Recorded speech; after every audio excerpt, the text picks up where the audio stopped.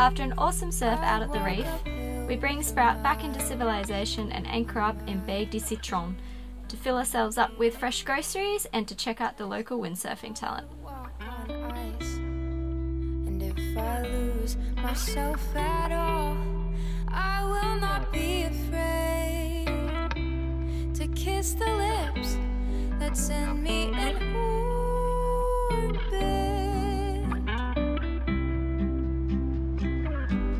You send me.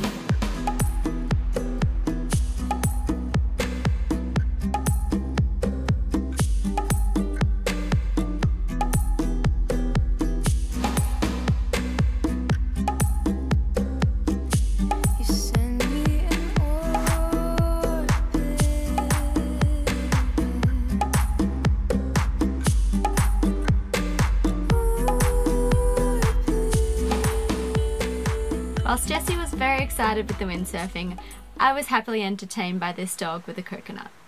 I take every crashing wave on the way. I want to enjoy my first French rosé, but it's a cork and we're just plebby Australians and normally have screw tops. I don't know if we have a bottle opener for that.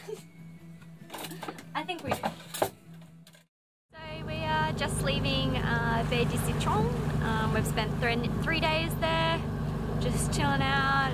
It's been really nice. It's nice and sunny today and the winds are pretty light, so we're going to head out to Dumbia and hopefully get some snorkeling in and some surf before this really strong westerly comes in on Thursday, and we'll head down to Baie de Prony for some protection from that. I have been to the bakery this morning and got us some fresh yummy bread, and we're pretty much all set. So we're just motoring at the moment because we're making some water while it's nice and clean, and I think we'll probably pull the main up soon anyway. But yeah, it's been lovely, so pretty nice day. Under the sea, we got no troubles. Life is the bubble under the sea.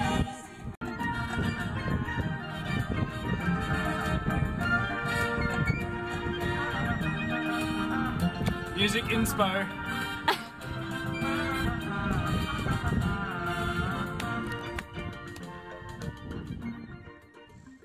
Once we had finished singing about fish and feeding the fish, it was time to go snorkeling with the fish. But first, let me explain why my face looks like this. See, maybe a little naively, our first anchorage in New Caledonia was La Ragnare. As soon as we had picked up a mooring, I was seeing multiple sharks swimming around the boat. Now, I've grown up on the beach and have a healthy respect for these guys, but I was still not used to seeing so many so frequently. So I didn't realise how bad my fear of swimming with these guys was.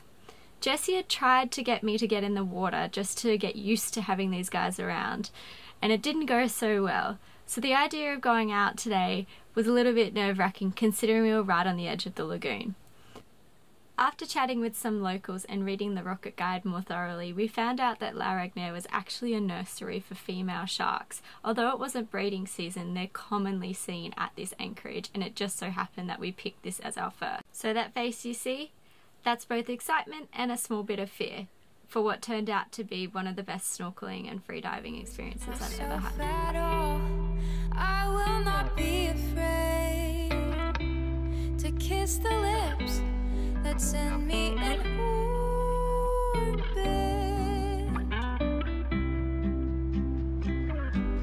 You send me.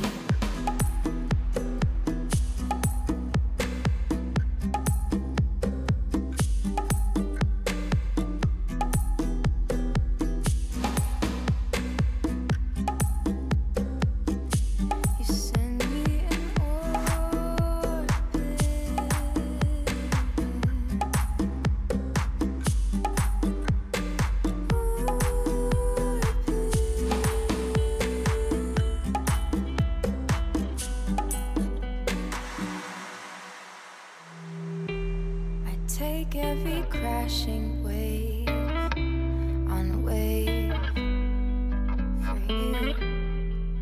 Move a mountain, travel space, walk on the moon, even if it hurts.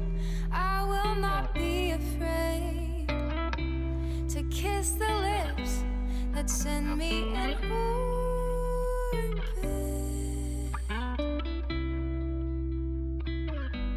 You send me in orbit.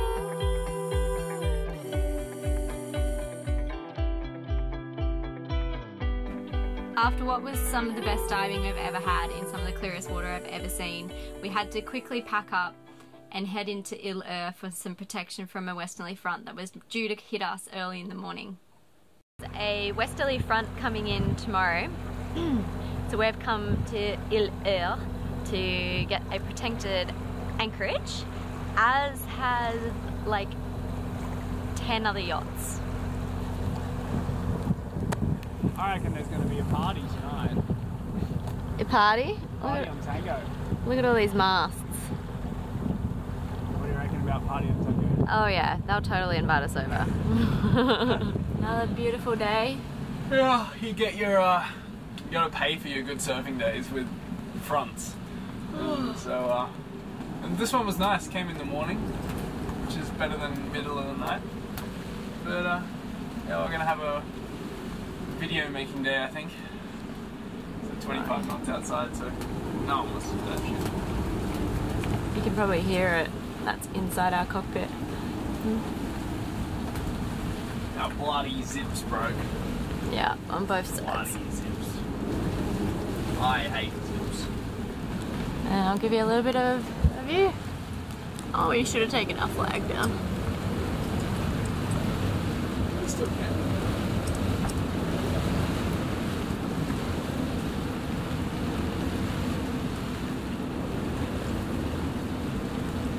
And we just hope that no one else drags, and they just hope that we don't drag. On that note, only minutes later, this boat flew across the anchorage, landed on a bommy.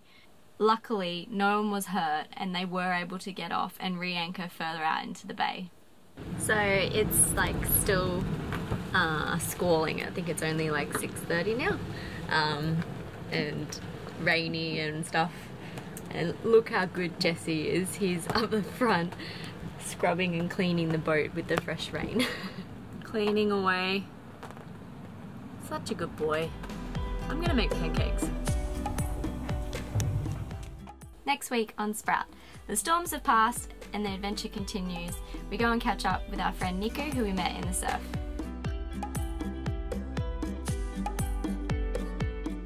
Peace up, A-Town.